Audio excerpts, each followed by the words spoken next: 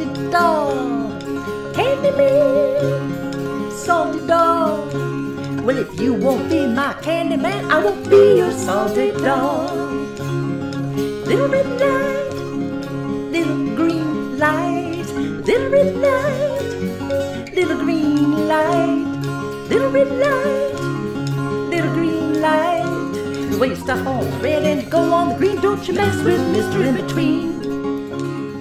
Run and get the bucket, get your baby some beer. Run and get the bucket, get your baby some beer. Run and get the bucket, get your baby some beer. Run and get the bucket, get your baby some beer. Run and get the bucket, get your baby some beer. Well, I'd do anything in this God almighty world, keep my candy man here.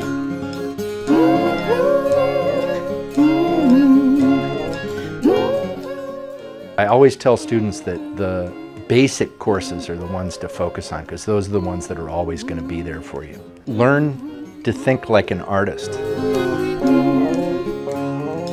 Gingerbread man, Santa Claus. Gingerbread man, Santa Claus.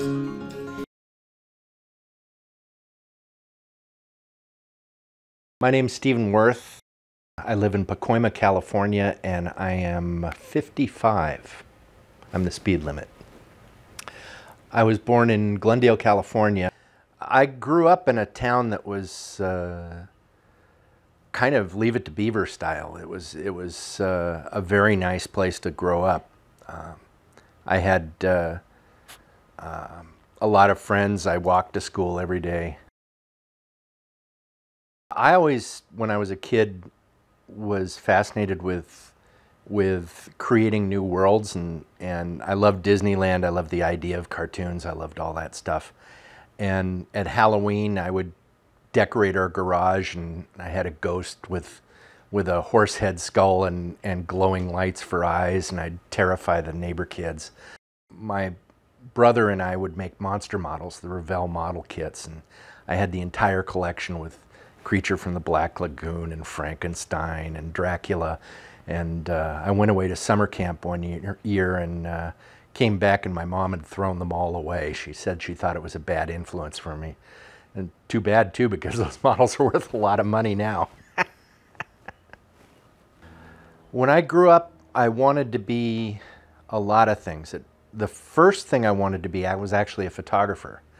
And my dad was very interested in photography, and we had a color darkroom in the basement, and I had the drums that would go around and make color prints and all that kind of stuff. And from that, I kind of graduated in getting interested in graphic design, and I ended up going to college for graphic design. And then halfway through college, I found animation, and then animation was what I wanted to do. When I got out of college, I was kind of letting fate choose what I was going to end up doing. I either wanted to get into video editing or animation, and I put out resumes and tried to get an entry-level job. I got a job at a small commercial studio that did television commercials, and they had an animation division. I wear a million different hats. I can do everything from doing voices to editing to doing sound, and I've been really lucky to work with great people and interesting projects. I'm probably the only person in animation who can say that I was never ashamed of the show I was working on. I was working for John Cristofalusi at Spumco, and we were closing down the studio, and I was packing up John's library into boxes. There were shelves just full of great cartooning and art books and a lifetime's worth of great reference material for artists. And as I'm shoving it in boxes, I'm thinking to myself, you know, in a box this does nobody any good at all. And I'd been interested in computers and that sort of thing. And I thought to myself, you know, if you took all this stuff and digitized it and put it into a database, you could probably syndicate it over the internet to people all over the world and end up having one book help out hundreds and hundreds and hundreds of different artists. So when I left Spumco, I decided to create a a digital archive, because I'm into using art from the past to inform art of the present. One of the first people that I met in animation was June Foray. She and Bill Scott. June Foray was the voice of Rocky the Flying Squirrel, and Bill Scott was Bullwinkle Moose. They were involved with an organization called ASIFA that was an international organization for animation. They invited me to join when I was just a kid in college, and I joined, and I was amazed that all of these famous animation stars were just easy to access. I would look in the phone book, and there's Grim Natwick, the man who created Betty Boop and animated Snow White, in the phone book. I call him up, I say, "Can I come by and visit you?" He says, "Sure, come on down." And you know, I sit on his porch and he tells me stories.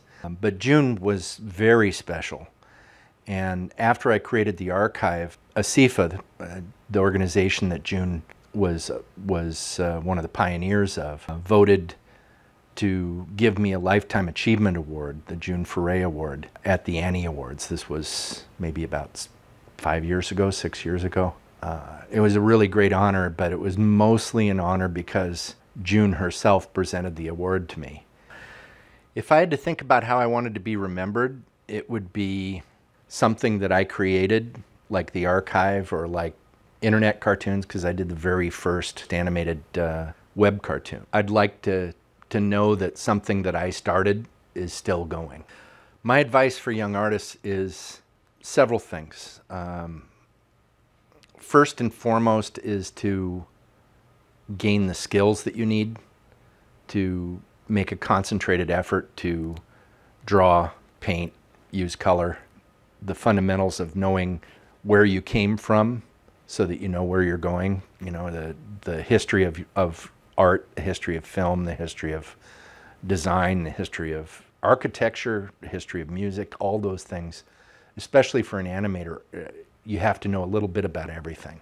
I was talking to a kid artist the other day at the studio I work at, and he asked me about my ring, which I don't have on right now, but I have Bela Lugosi's ring. And I said, "Oh, I have Bela Lugosi's ring." And he said, "Who's Bela Lugosi?" And